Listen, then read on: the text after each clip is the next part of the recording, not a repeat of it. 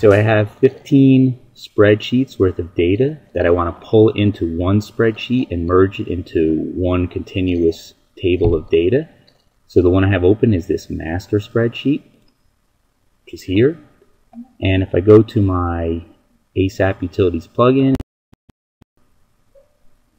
merge and import multiple files, like OK.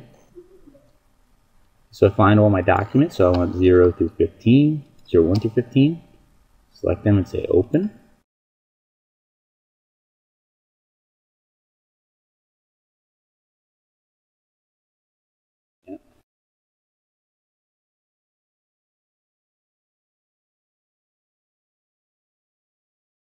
So there you go, taking those 15 files and giving them each their own worksheet named after the individual file.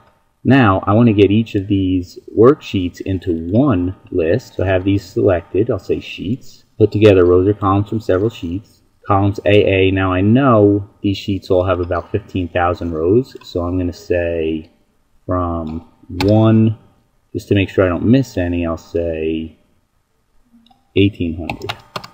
And then OK.